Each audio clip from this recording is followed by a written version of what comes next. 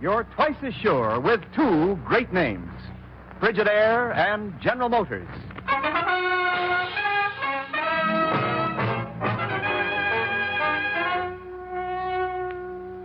Frigidaire presents Herbert Marshall as the man called X. Wherever there is mystery, intrigue, romance, in all the strange and dangerous places of the world, there you will find the man called X.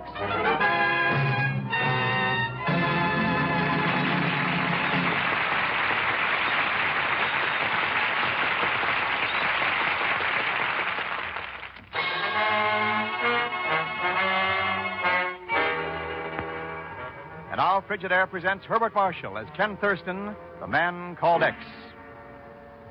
To most people, a restful massage would mean only calm and relaxation. But for the man called X, it's only the calm before the storm. Listen. Oh, I'll take a little easier there, will you, Olaf? Yes, sir, Mr. Thurston.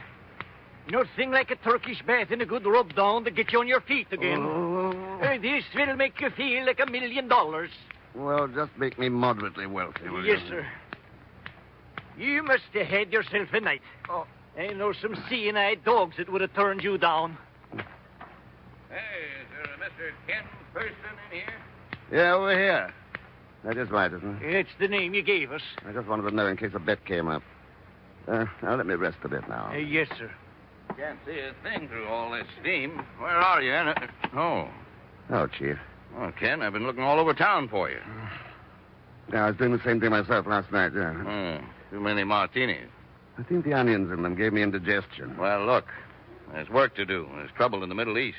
When isn't there trouble in the Middle East? Well, this concerns us. You know the Acme refineries?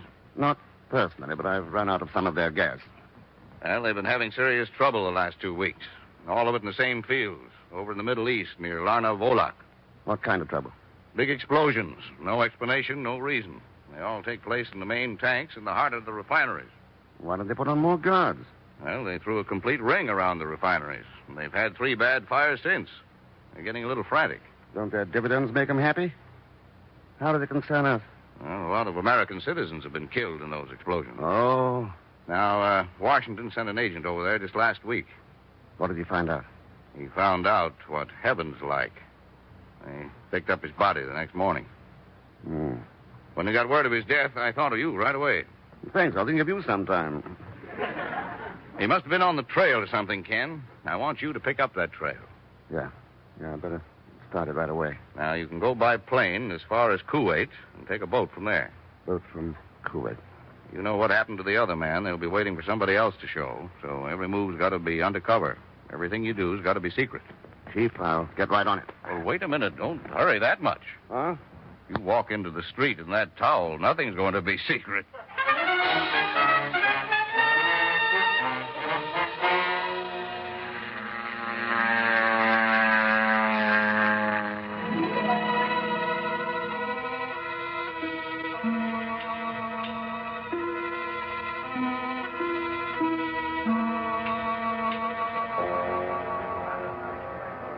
You have a steamship ticket for me, I believe? Your name, monsieur? Ken Thurston.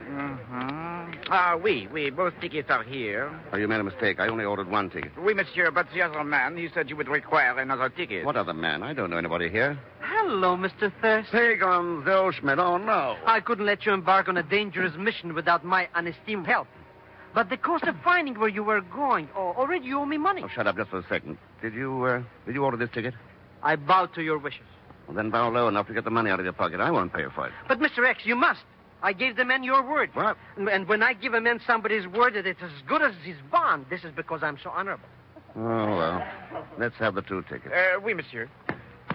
Come on now. We'll just have time to get aboard. But I'm going to charge you for that. Well, What's the matter? we're going to have nice company, at least if that girl over there gets aboard. What is she except pretty? Well, that's enough, isn't it? But you won't like her, Mr. Thurston. She's a crook. What's her name? Many names, but mostly Eleanor Witzel. Mm-hmm. She's no good, Mr. Thurston. The kind of a woman who lives by her wits. Well, for my money, she could keep those in reserve. But she'd take the shirt right off your back. Well, let's go. Time to get aboard. Wait, Mr. Thurston. We'll run into her. Nonsense. Now, come on. What are you so worried about it? Oh. That's the trouble. Oh, I'm sorry. I'm afraid I bumped into you. Don't be sorry. I was going to suggest we do it again. Hello, Pagon. Hello. You've lost something, Pagon. She means your manners. You're supposed to introduce us. That's right. I'm Eleanor Whitzel. This is Mr. Kent Thurston. You? Are you going all the way to Lana Bullock too, Mr. Thurston? Yes. On business? Well, I'm not so sure now. Why? I just wondered. Business or pleasure, I don't suppose it makes any difference in the long run. Perhaps we're neighbors. I'm in cabin 327. Well, and I'm in 326. Oh, well, then we are neighbors. Good. We'll probably see a good deal of each other. I always think the sea makes people such good friends. Don't you think so, Mr. Thurston? Huh? Yeah, in this case, I hope so.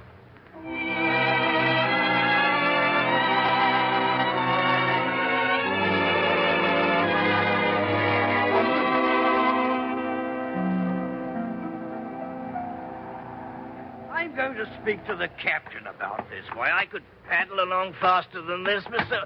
Oh, sorry. That's all right. I was just leaning against the rail, having a Yes, smoke. having a smoke myself before going to bed. I'm Ackley, Frederick Ackley. It's British. What's your name?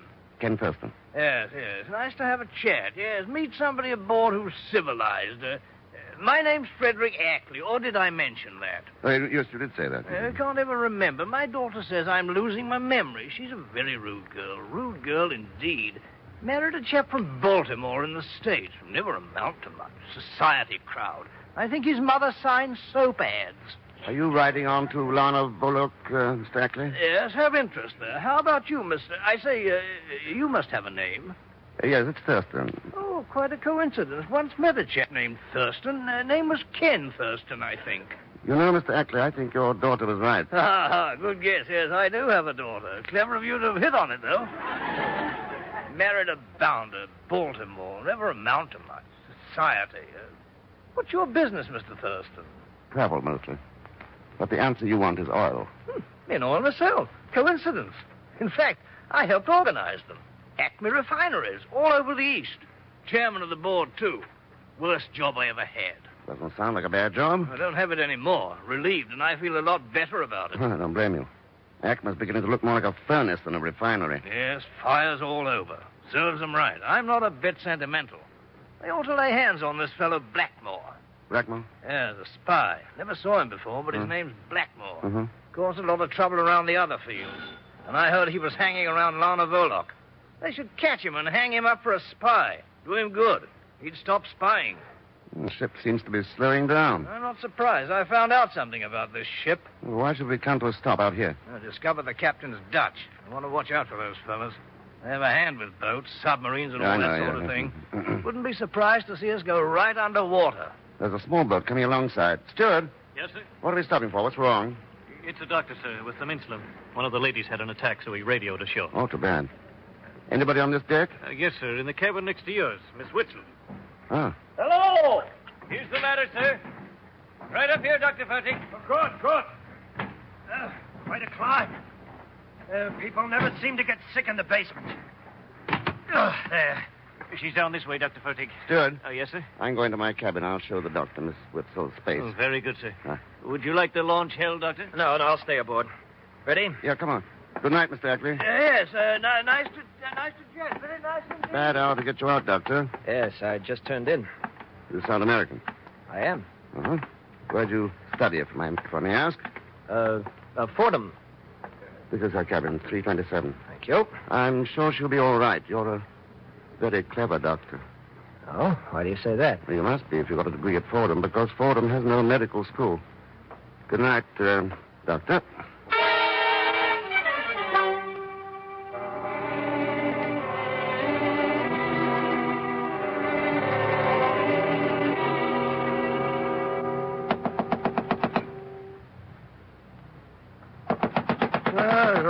Yeah, what is it? I'm the ship's captain. Please open the door. All right. I'm asleep, not dead. Just a moment. Are you Mr. Thurston? Unless I've been tricked. What's the matter? I came to you because you're an American agent. Aren't you a little nosy? Well, at least my friends don't betray the fact. Oh, good old Pagon. What time is it? Past 3. I need your help, Mr. Thurston. A few minutes ago, we found a stowaway aboard, an American. Well, if I'm mad at him, you better talk to him. I can't. He's dead. Well, neither can I. I think he was murdered. We found marks on his arm from a hypodermic needle. Well, And he may have been strangled. His face is purple. That may mean something. unless he blushed a lot. But I don't understand you. Be right with you, Captain, as soon as I get into some clothes. Meantime, you'd better hold that doctor who came aboard for questioning. Oh, we can't. Well, don't tell me he's dead. He left the ship an hour ago. He said he was going to stay aboard. We sent him ashore at his request. He must have changed his mind. Or, on the other hand, Captain, maybe he didn't change his mind.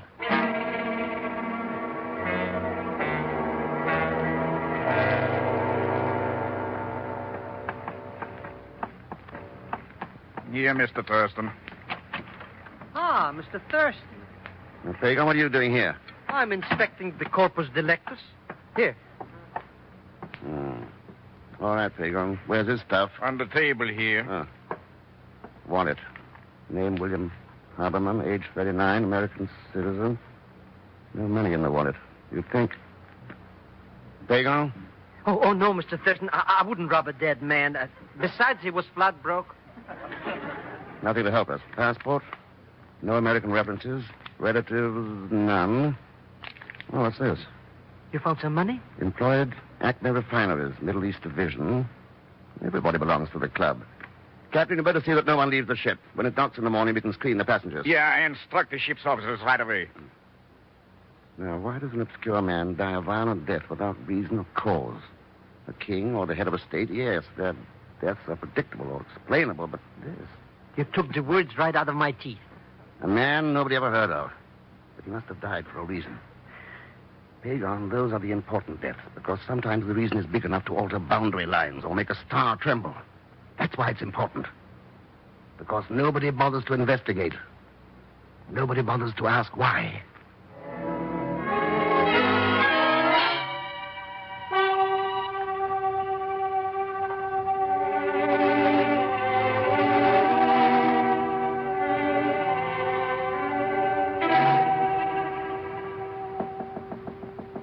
Just a moment. Well, Mr. Thurston, you interrupted a dream. What time is it? About 4 a.m. May I come in? You don't mind filling in the dream? Come in. Sit down. Thanks. Well, what's on your mind, Mr. Thurston? A couple of things. One of them's about the way we met. Mm-hmm. Well, you're right. It wasn't accidental. I wanted to meet you. Why? If I told you it was personal, you'd be shocked. If I didn't, you'd go hang yourself. So stop worrying, Ken. Oh. Oh, you don't mind my calling you Ken. It's much shorter than Mr. X. Oh. Pagan has a big mouth. Yes. Even bigger pockets. What else? What do you know about a man named William Haberman? He sounds dull. He's dead. Oh, I'm sure he's dull. Somebody found it interesting. He was killed aboard this ship tonight, between the time your doctor arrived and left. That involves you. Not enough to prove anything. Someone used a hypodermic on him. I traded mine for a rifle.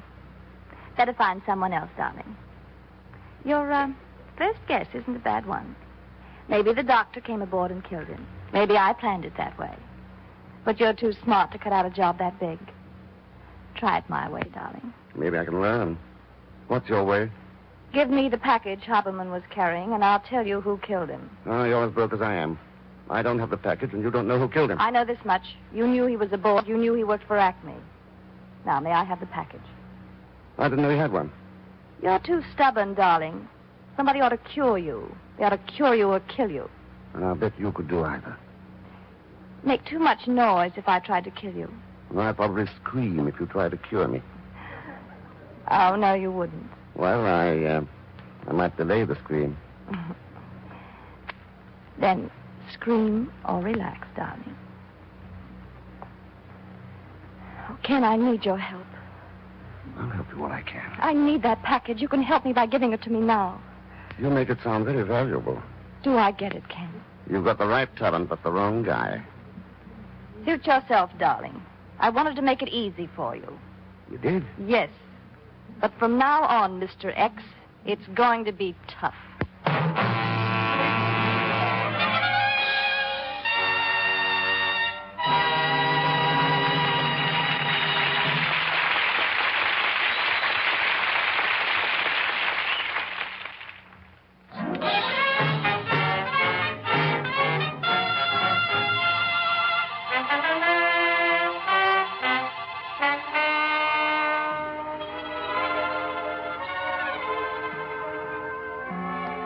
now to continue with Frigidaire's Man Called X, starring Herbert Marshall.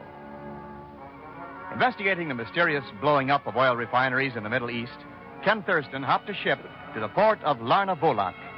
During the trip, he's run across a phony doctor and a very beautiful girl who seems to know more than she will tell, and who knows that Ken is the Man Called X. Now, still aboard the ship, we find Mr. X in the dining saloon talking to his ubiquitous shadow, Pagon Zellschmidt, who it's obvious has a mouthful. But, Mr. Thurston, I've got to finish my breakfast. Your stomach can wait, Pagon. The boat's docked, and I want you to get down to the cable office for me. And leave this oatmeal? Send this dispatch to the London office of Acme Refineries. I need a complete dossier on one of our passengers. Oh, all right. Mr. Thurston. Oh, good morning, Captain. Have you the list of passengers? Yeah, they've all gathered on the afterdeck. The mates started rounding up people as soon as we docked. You got them all? Well? All except two. Oh, you don't have to tell me who they are. I don't understand how it happened, Mr. Thurston. I warned the mate. Never mind. Let the rest of them go. Mr. Thurston, I'm afraid I've bungled. I'm afraid you have the best case of butterfingers in the Middle East. Did you radio back about Dr. Fertig? Yeah, and you were right. The station there has no Dr. Fertig on record. But a man answering his description boarded the Kvatan Express, bound for Larnavolok. Then he got here ahead of us. By now, he's no longer Dr. Fertig. Mr. Thurston, I can look for him. I have many friends here. No, Pagon. You tour the town and see what you can find out about Eleanor Wetzel. Report to me at the hotel. Where are you going? To see what made William Haberman tick. But the trail's so cold now, I'd be lucky to find anything. I'm sorry, Mr. Thurston. I bungled. Yes, you bungled. Is there anything I can do? Would you do it, Captain?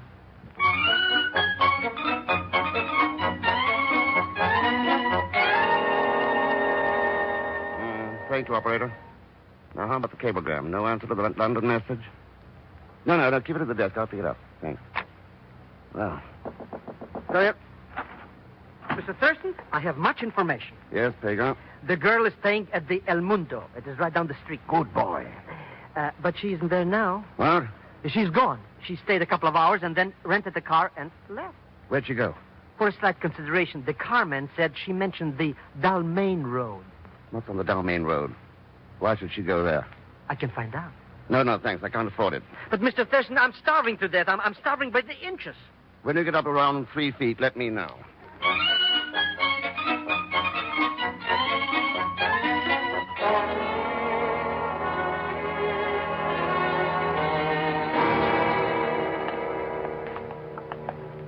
What are we doing in this place? Who lives here? A man named Harry Slutkin. Is he dead? Will you please get over the idea that everybody we go to see is dead? Then why are we going to see him? Haberman shared this apartment with him. I checked his record at Acme Refineries.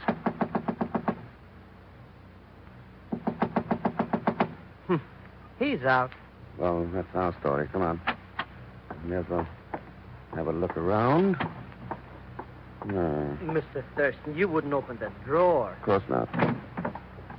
Nothing here, Pat. Well, what about this? What kind of writing is that?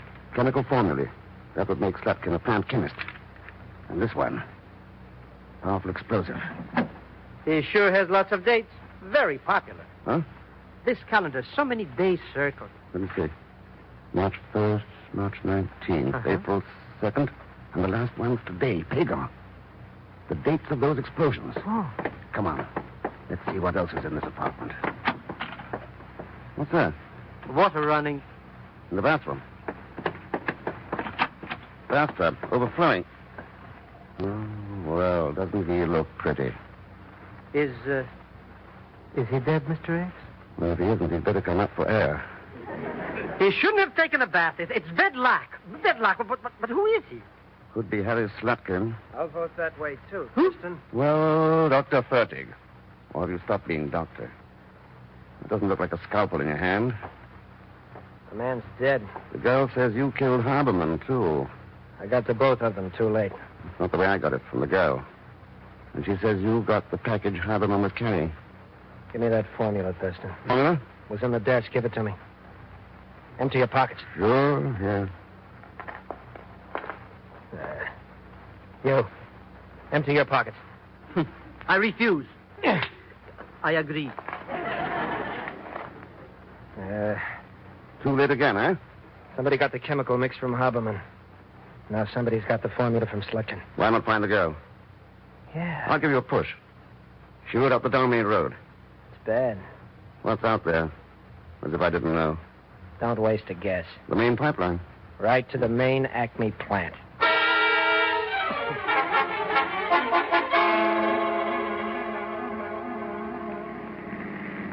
It doesn't make sense, Mr. X. Nothing makes sense, Pagan, especially Frederick Acme. Doesn't add up. He forced the conversation to talk about a spy named Blackmore, but why? What about the cablegram? Description tallies all around. Age, 65, former board chairman. Let up because of fading memory, advanced age.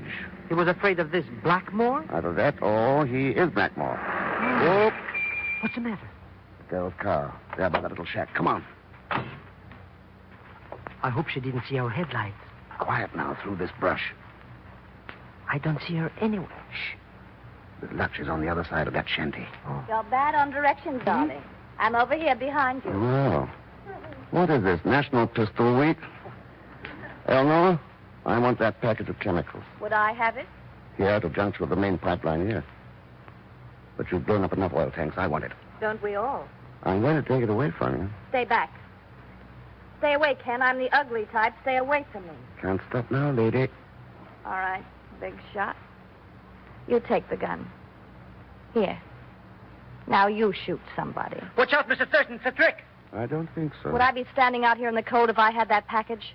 That or the formula means a lot of money to me. What did your doctor friend do? You talked to him? He did the talking. You told him I'm out here? Oh, darling, we've got to move fast. Why? I wasn't lying to you. I don't have that package. I was waiting out here to take it away from him. Now you've made it easy for him to double-cross me. He'll go to the secondary pumping station. Then come on. And when you talk to him, darling, you can call him Mr. Blackmore. He'll understand.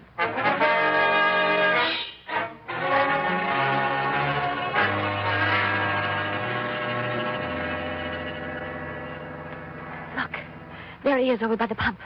There's somebody with him. Acme, of course. And come on. Well, there's no hurry now. Hello, Acme. I see you found your man Blackmore. Yes, deucedly obliging. He came to me. A wretched way to die, though, begging. Where's that chemical mix? Already in the pump line. A few minutes ago. Here. You can see better from over here. Now, over that way.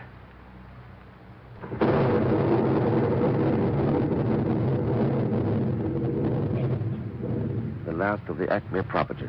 Yes. I started them, built them up from nothing, and I destroyed them. What about Harberman, Slutkin? Those wretched people, they were made to be destroyed. They agreed to do this thing for me. I paid them well for it. But then they tried to hold me up for more, to blackmail me instead. Then the doctor and this girl tried to get in on it. Tried to get hold of the chemicals for blackmail evidence of their own. So you stole the chemicals to do it yourself? Yes. When did you know, Thurston? Not at first. Then I began to wonder which of you people was out of character. You were. I know the truth, and yet you insisted on a lot of conversation for no good reason.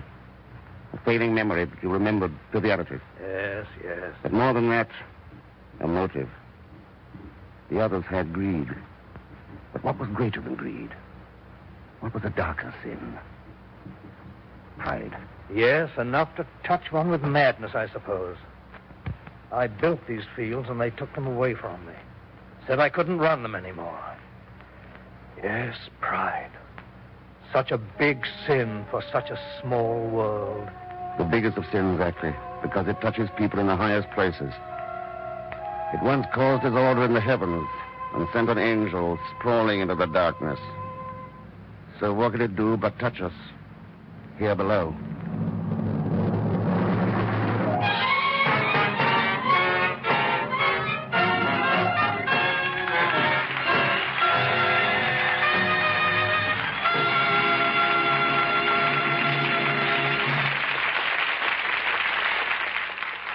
Frigidaire star Herbert Marshall will return in just a moment. And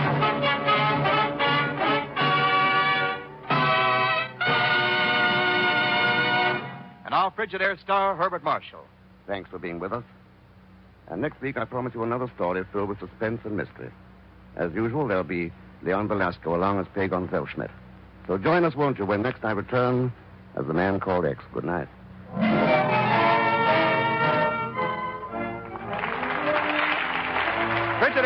Called X is directed by Jack Johnstone, with music composed and conducted by Johnny Green. So until next week, same time, same station, this is Wendell Niles speaking for Frigid Air, made only by General Motors. All characters and incidents used are fictitious. Any resemblance to actual persons or incidents is purely coincidental. This is CBS, the Columbia Broadcasting System.